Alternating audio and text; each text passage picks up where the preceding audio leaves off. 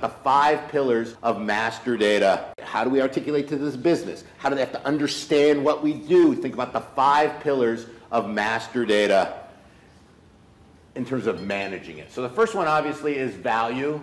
Value, structure, connectability, coverage, and quality, and I'll go in this order, and these aren't totally rank order, but I'm going to end with quality because that's where most people start. And quality, I will tell you, is the most emotional, subjective thing on this page. We need better data quality. What does that mean? What is our data quality? I don't know. I've seen 3 kinds of data quality: good, great, and sucks. But you've got to, again, it's all kind of relative. And it's really hard to pitch the quality angle. What value are we going to get out of better quality of data?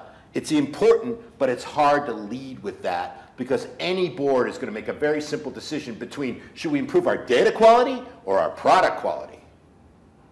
So just kind of temper that a little bit, and maybe the rest of this will help support that story. So if you start with value, the big V, of course, you got to start there. Does this data have business relevance? Yes, it is the most important data we have. It's about our relationships. Is it fit for purpose, especially when you're getting it from an external supplier? Can it help me make decisions at scale? Scale being the single word benefit statement of master data, right? It allows you to scale. It's magic data when you put it in a machine that allows it to do something 1,000 times instead of 10, or 1 billion times instead of 100. It allows things to scale, and that's what organizations want to do. They want to make decisions at scale.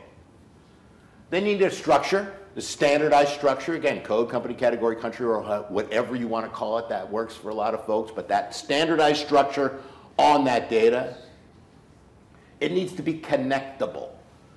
Kind of a weird word here, connectability, but integratable, interoperability, all those kinds of words. It doesn't just sit in a single repository.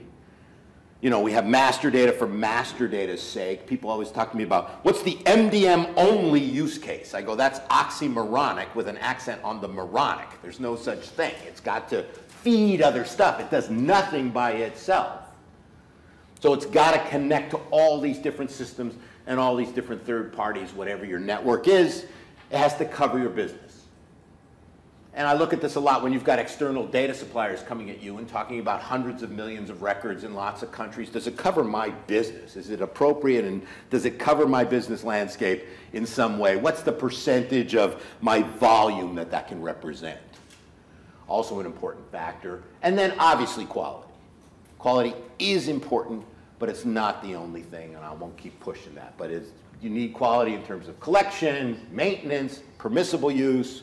So call this part of data governance, call this part of MDM, call this part of just explaining it to the business side. But these 5 pillars have helped folks articulate that value between value, structure, connectability, coverage, and quality. Very simple, straightforward way to look at it. The 5 pillars of master data.